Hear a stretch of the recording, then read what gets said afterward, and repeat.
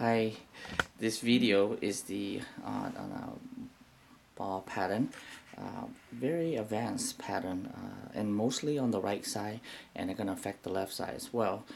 She has pretty nice thick hair, but since it's such an advanced pattern and it affect quite a bit of the donor area on the right side, we're probably limited around 2,000 grafts we can harvest per day. But the most important is her safety, so we gotta get as much as we could without jeopardizing her scalp. With this one, you probably need 2 surgery, but the first one we're trying to estimate around 2,000 grafts, and the second one probably need another 1,000 to have better density.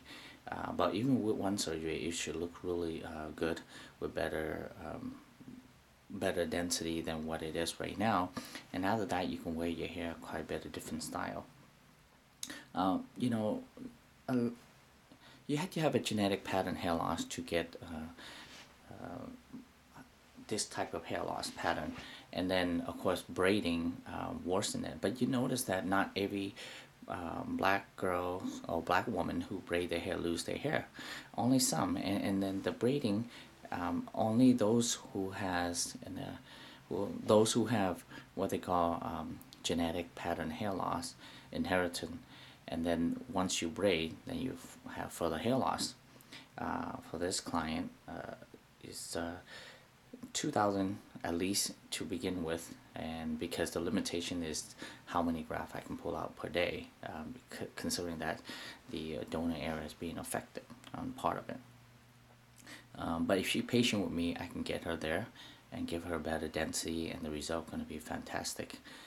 Just going to be 1 year follow-up, and she's willing to do another year follow-up for us to film this. Hair transplant is not just the surgical skill of the surgeon. It requires a lot of the artistic and aesthetic detail as well. But you got to find the surgeon or the clinic who specializes on black curly hair, and you had to do it multiple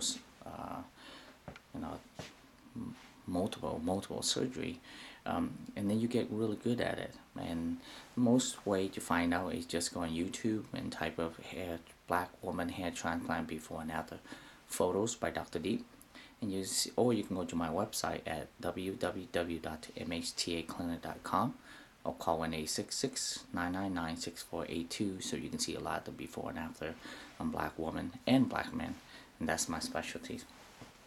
So once we get the shape down, we don't want to change who's the client is. We follow her natural hair pattern, and after that,